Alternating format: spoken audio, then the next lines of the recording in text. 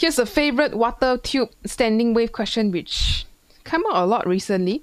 So a loudspeaker makes a sound wave into the tube initially full of water. So you can kind of imagine that,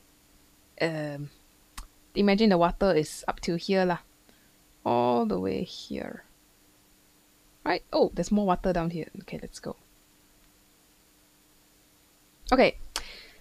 And then at the tap here, you open so that water slowly leaves the tube for some length of the air column. The sound heard is much louder. Why do we say much louder? Whenever you see this word much louder, it means that a stationary wave, or some people call it standing wave, a stationary wave has formed. That's what we mean by loud sound. A loud sound is heard. So the first loud sound is heard, first stationary wave, when the air column has length x. So you can consider it like, oh, this one is if your water level is at x, means already got some kind of wave that it looks like this already formed there.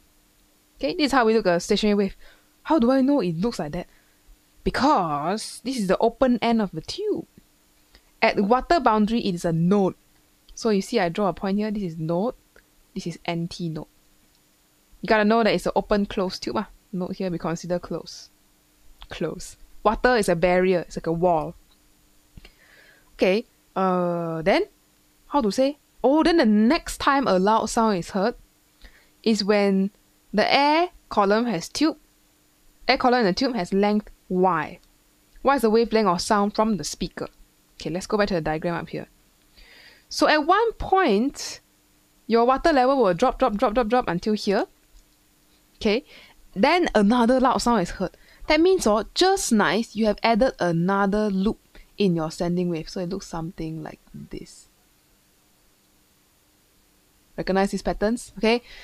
So first loud sound, you gotta recognize the pattern lah. It's like that. Second loud sound, you squeeze in another lambda over 2, which is actually this length right here. Let me label that. This, you add in a loop. This is what we call a loop. That means you add lambda over 2.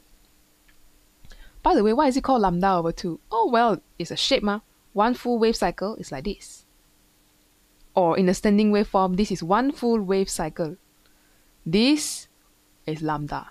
So half of it is lambda over 2, what we call a loop. So you see this pattern like eyes, eyes. Okay, the annoying orange eyes, that's called a loop in physics. So how do we create an equation for the wavelength? What is the wavelength of the sound from the loudspeaker? We didn't change the wavelength, right? It's still the same wavelength. But there's one clue. You have x, you have y, and you know that lambda over 2 is the change in distance. So maybe that's a big clue there. Lambda over 2 is that red color arrow distance, which is also y minus x. Okay, distance increase is lambda over 2, so that's y minus x. I think we need wavelength. Okay, never mind. We need to do one more step.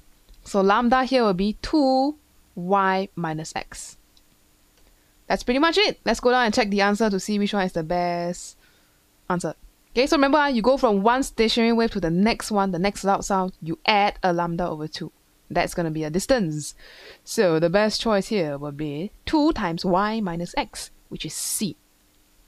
That is the best choice for this question. Okay, hope that's helpful in helping you understand how to do this air column stationary wave, where the length of the column is changing, longer, shorter. Very much like some musical instruments.